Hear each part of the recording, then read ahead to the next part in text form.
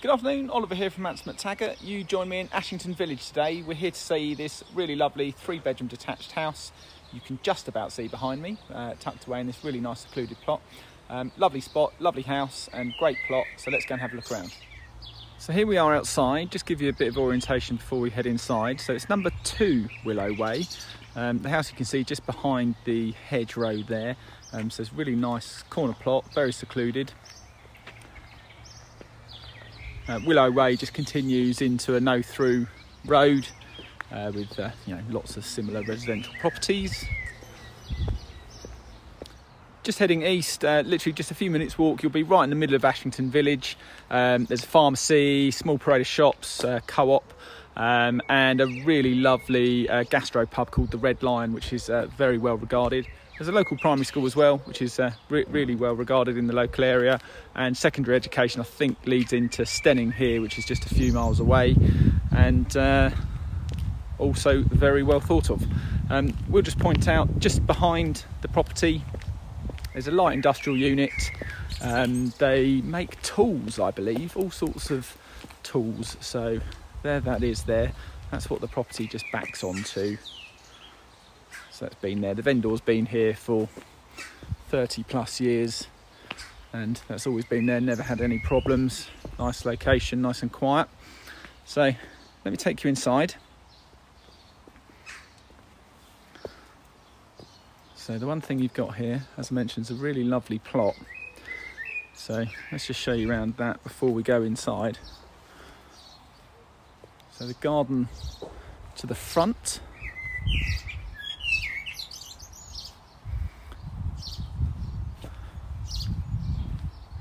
All fenced in.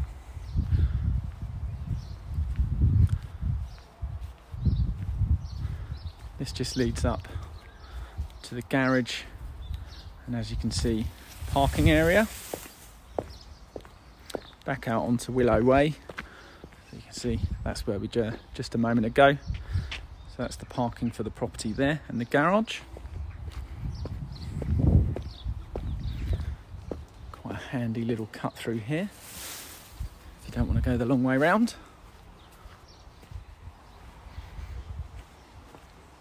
I'll take you into the back garden in just a moment, but that gate there just leads you into it. So in we go. Okay, so here we are. So we've got an entrance hall as you come in, stairs leading up to the first floor, small sort of storage bay there, so quite handy if you want to put coats and shoes. Door to your left immediately leads into downstairs cloakroom, as you can see. And first room we come into is a sitting room. So really well presented, this house. Great condition throughout. Bit of a blank canvas though, so there's plenty of opportunity to add your own taste, should you wish. But really good sized sitting room this. So that sort of bay just fronts, gives a view over the front garden. There's a useful understairs storage cupboard there just by the television. And then this arch just takes us into the dining area. So again, comfortable size. Get a glimpse of the rear garden from here. So you've got quite a large window here which just leads out into that rear garden, which is lovely. And this wall just separates the dining area from the kitchen. So an obvious thing that people may wish to do is to consider removing this wall and creating a sort of larger open plan kitchen dining space. But the kitchen's actually quite a good size. You've got plenty of unit space here. Plenty of storage, got integrated oven, dishwasher.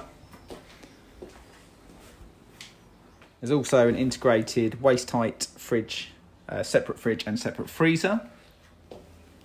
Again, view over the garden. And it's actually quite a nice stable door here, which just takes you out to a sort of rear courtyard as well. Again, show you around there properly in a moment. Got one more room on the ground floor, which is this conservatory. So this was added in the mid-90s, I believe, by the current owners. There's a big space, very big space actually. Again, gives a great view over the garden. Those large doors there leading out onto an additional patio. So really nice secluded outlook everywhere you look. There's central heating and power in this conservatory. It's just worth pointing out.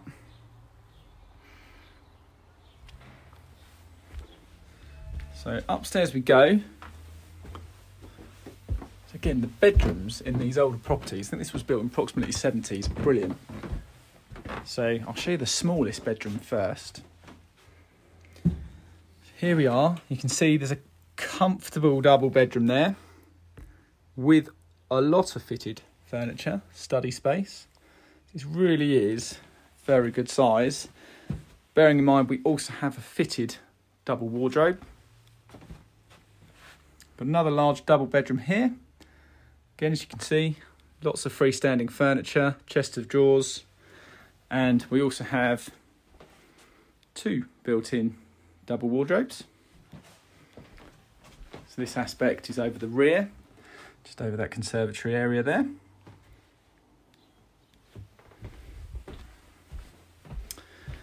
And final bedroom, again, also very generous double bedroom, as you can see. So really, really good size. All of the bedrooms are very large. You can see there's lots of furniture in all the bedrooms and it all fits very comfortably. And again, this just looks over towards the road. Just see that car's just come in from the village high street, leading up to the cul-de-sac to your right. And again, just worth pointing out, behind the door, there is fitted wardrobes. Airing cupboard just over the stairs. And finally, you've got the main bathroom, which again is a really good size. So you've got a good sized bath. There is a shower over the bath, and you can just pan around, you see the window and the basin just tucked away in the corner with some storage space underneath. So just take you out into the rear garden now. So this is leading from the kitchen stable door. Immediately come into this rear patio section. The gate to the right just takes you back out to the front of the house, to the front door, front garden. And the vendors here have done a great job of this garden. It really is lovely. It's been a bit of a labour of love for them, and you can see that as we walk around. Just some useful areas just to point out. We've got a bin store here. Again, just nicely tucked away. Not sure if the mangle's included. So what you'll see is the garden just opens up. You've got these beautiful, attractive borders. Really, really private. We're here just towards the end of May, approximately 12:30. Fortunately, sun is just covered by that cloud, but I can tell you the way the camera is facing at the moment just is pretty much due south. So,